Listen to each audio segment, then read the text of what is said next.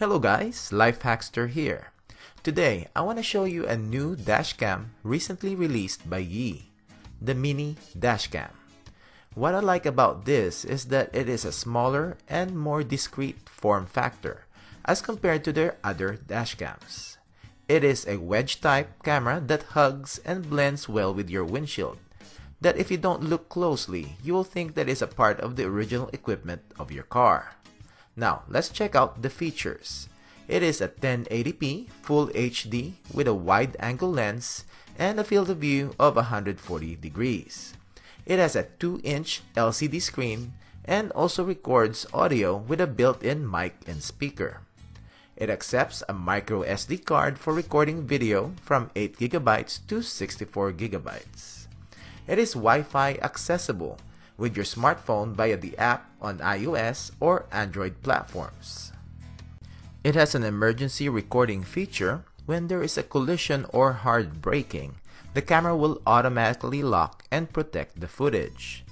The USB power cable is 11.5 feet, which is long enough for installations on any cars or trucks. Now let's open up the box. We have the dash cam, and you will see the 2-inch LCD screen, a red emergency record button, record or previous, playback or next, and the power button, a status and a charging indicator LED lights. On the right side is the micro USB power port, a micro SD card slot, and the speaker. At the front, we have the 3M mounting tape, vents, and the camera lens. The camera lens is adjustable up or down, so you can easily adjust it whenever it is already mounted in your windshield. On the left side, we have the mic and the reset button.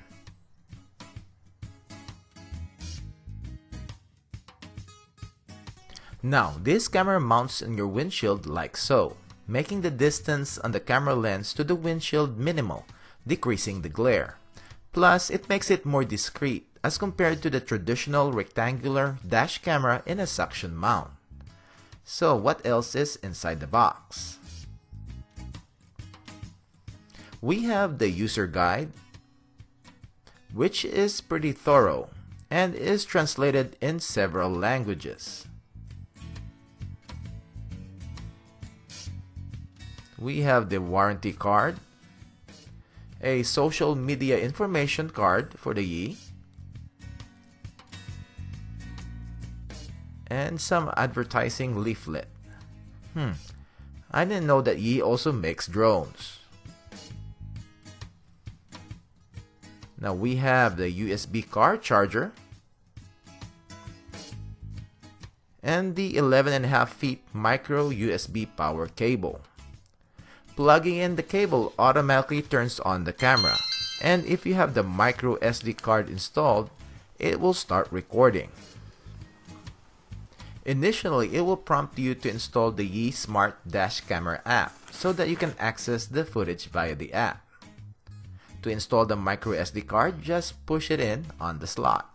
Let's check out the settings. To turn on the dash cam manually, push the power button and hold for a second. To get to the settings, push the button again. First, on the settings is the resolution. It defaults to 1080p at 30 frames per second, or you can lower it down to 720p at 30 fps, which I don't recommend. Then we have the video duration, which the video clips can be 1 minute or 3 minutes long. So basically the camera will split the footage to 1 or 3 minutes. Then we have the mic, on or off, G-sensor sensitivity, so whenever there's a collision or hard braking, the camera will lock the current scene.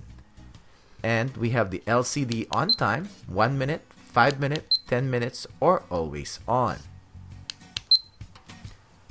Then we have the brightness, low, medium, and high. Wi-Fi, which defaults to on.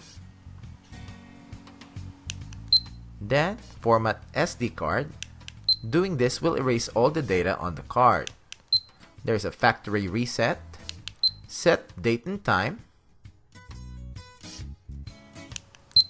power on off sound, and also clicking the button sounds if you want them on or off. Then we have the driving report, which after 10 minutes of driving, when you turn off the car, it will show acceleration, brakes, and driving time. Lastly, we have the language and the about info. Now, let's install this in my windshield. Using the 3M mounting tape, just find a permanent location for the camera. As you can see, this type of form factor is pretty good for a more permanent and discreet install. Just route the wires up and tuck it in your headliner. Down the A-pillar, under the dash, and to the nearest outlet. Newer cars have the USB port, and you can just plug it in. Just make sure that it turns on when the car is on and off when the car is off. Now let's check out some footage.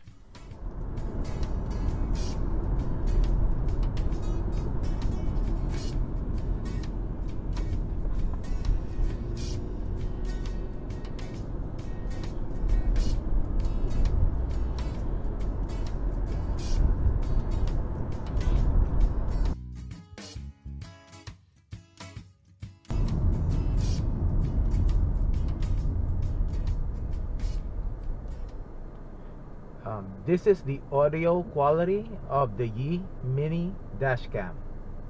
This with the windows rolled up.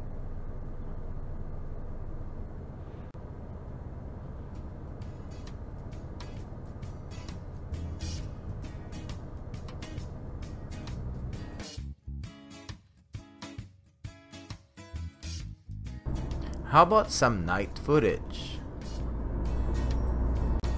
Depending on the outside lighting, the video clip is decent. But when you start driving on streets that don't have light posts and mostly dark, you will notice some grainy artifacts, mostly on the edges or in the dark areas of the footage.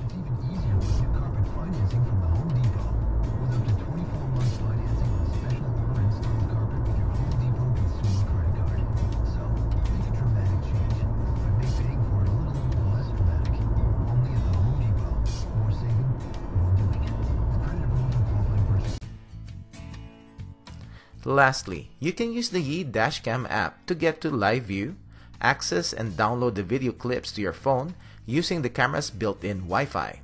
Just click on the upper left menu on the app, click My Devices, Add Device, select the Yi Mini Dashcam at the bottom,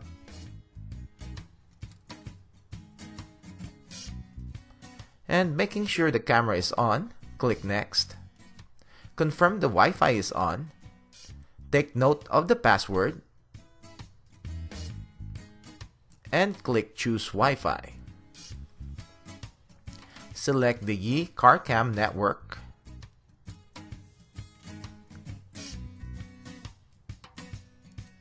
and type in the password, which is basically 1 through 9 and 0 at the end, and click Join. When connected, go back to the app.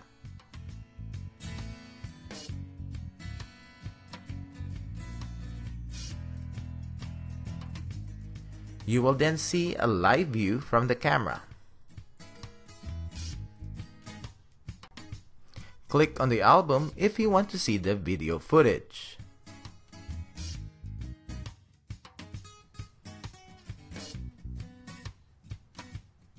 Select on the footage that you want to watch,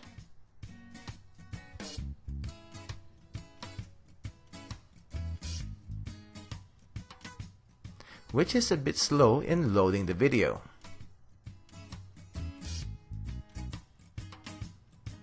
And if you want to download the clip, click the download button, which is also a little bit slow in downloading a 1-minute clip. I think it would be better just to remove the micro SD card and view or upload the footage to your computer.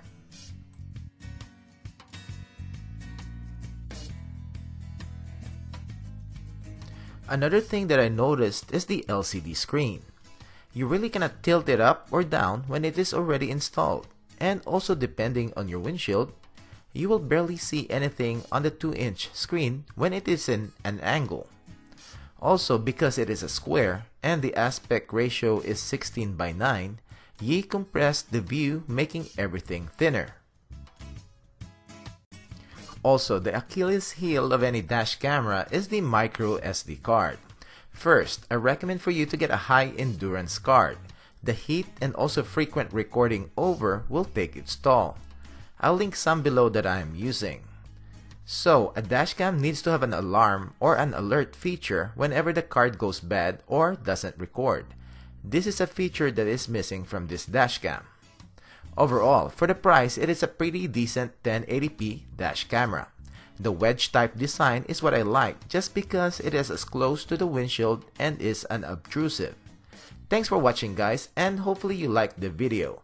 Give it a thumbs up, and if you're not a subscriber, click the subscribe button below to get gadget and tech reviews like this video, comparison videos, long-term reviews and product updates, and everyday life hacks.